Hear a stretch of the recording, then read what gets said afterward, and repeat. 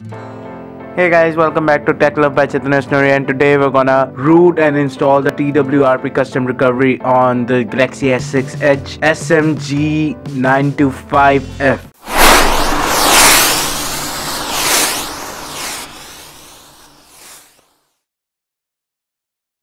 So we're just gonna root the device and install the TWRP.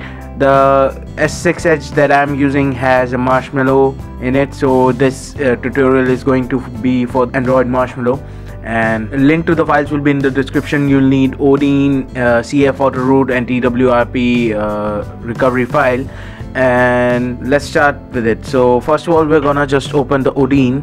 So here it is on my desktop, run as administrator.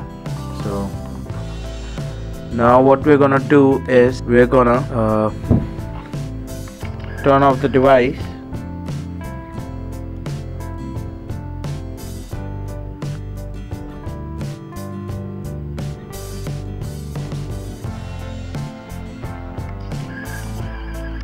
so the device is turned off now, and now we're just gonna go into the download mode. And to do that, we're just gonna press volume down key, home key and power key at the same time. And now we're gonna press the volume up key to go into the downloading mode, and this is the downloading mode. And now we're just gonna connect our phone to the PC.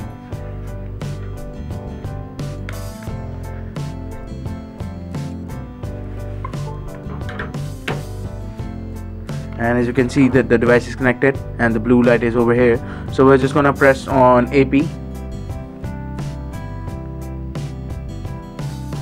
and we're gonna search for the CF auto root, and it is not showing up, so I think I have to extract out the file. And yes, I do have to extract out the file, so I'm extracting out the CF auto root file. It is a MD5 file, so it should be on the desktop now. There it is, and we're just gonna open it. And now we're gonna start the process.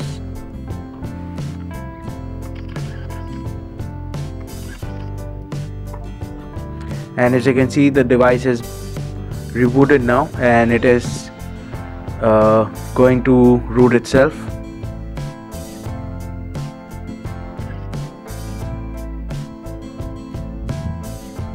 So it is saying that first boot may take a few minutes, so we're just gonna wait for it and let it come to life. And the device just rebooted once again.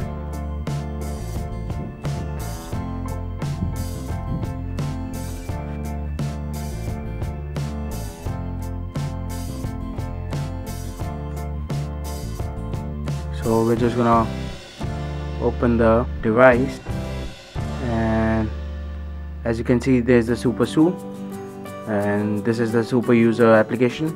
So now we're just gonna install the TWRP custom recovery, and to do that, we're just gonna turn off the device once again, and we're just gonna go into the download mode once again by pressing volume down key, home key and power key at the same time. And now we're gonna press the volume up key, and it is in downloading mode once again. So we're just gonna connect it to the PC once again, and as you can see, it is connected once again over here. And we're just gonna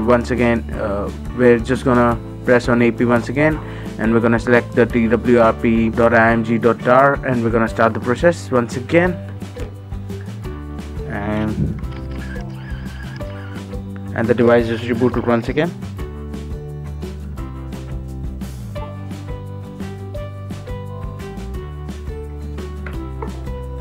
So we're just gonna try and get into the custom recovery now.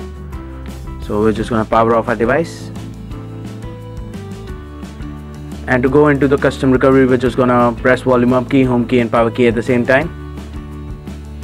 And now we're gonna let go of the power key, and as you can see, it shows team win, and it is now rooted. So we're just gonna swipe to allow modifications, and it is done now. So that is all for rooting and installing the TWRP custom recovery. and you can see how easy it was. So thanks for watching this video, and if you like this video, please give it a thumbs up. Subscribe to the channel if you want to see more videos like this, and thanks for watching, guys.